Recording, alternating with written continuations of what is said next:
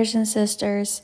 I'm coming to you with another rapture dream that I had. I'm going to go ahead and get into the rapture dream so that you will understand just how close we are. In this dream, I was in the kitchen. I was watching YouTube videos on the signs of his coming, on the signs of the rapture.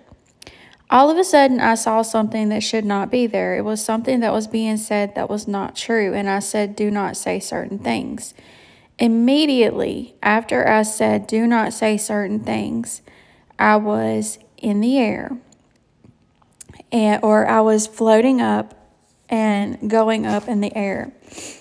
As I looked down, I was looking at my sister, and I was repenting of my sins as I was going through the air. Now, keep in mind that I was seeing the signs of the rapture to come. Everywhere I looked, there were these bubble messages that were above the different things that were happening. So I wanted to include a couple headlines so that you could see exactly what I was seeing. As you can see, things are starting to really ramp up.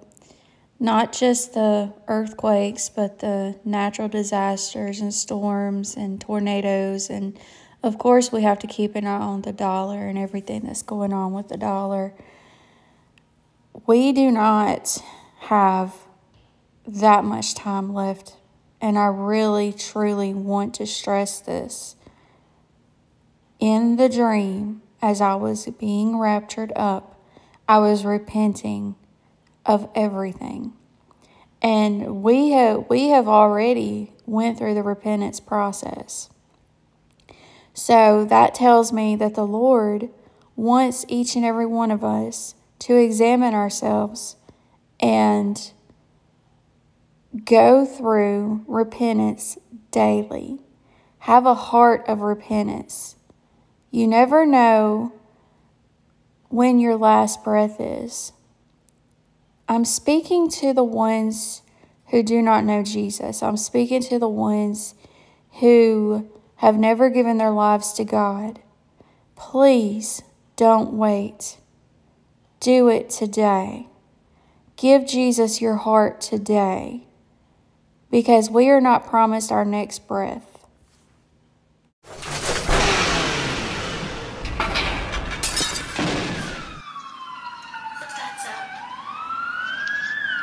Why are ambulances just passing and making noise? Like, what's going on? Multiple accidents due to mass disappearance of vehicle drivers. When it comes to the rapture of the church, the Bible tells us that the day of the Lord will come like a thief in the night. It tells us that in a flash, in the twinkling of an eye, those who have died will be raised to live forever. And we who are living will also be transformed. This tells me that when Jesus Christ comes to rapture his church away, it will be sudden. It will be unexpected in the sense that many will be going about their day-to-day business.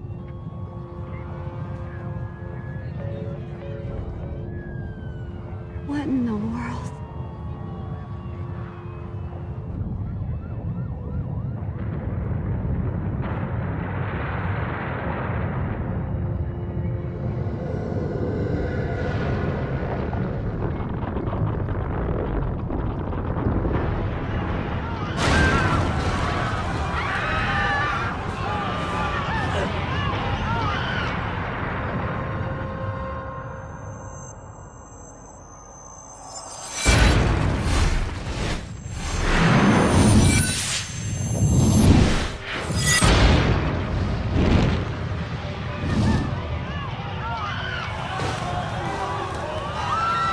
Descend from heaven with a cry of command, with the voice of an archangel, and with the sound of the trumpet of God, and the dead in Christ will rise first. Then we who are alive, who are left, will be caught up together with him in the clouds to meet the Lord in the air. And so we will always be with the Lord. One day, Jesus is coming. You may be at church.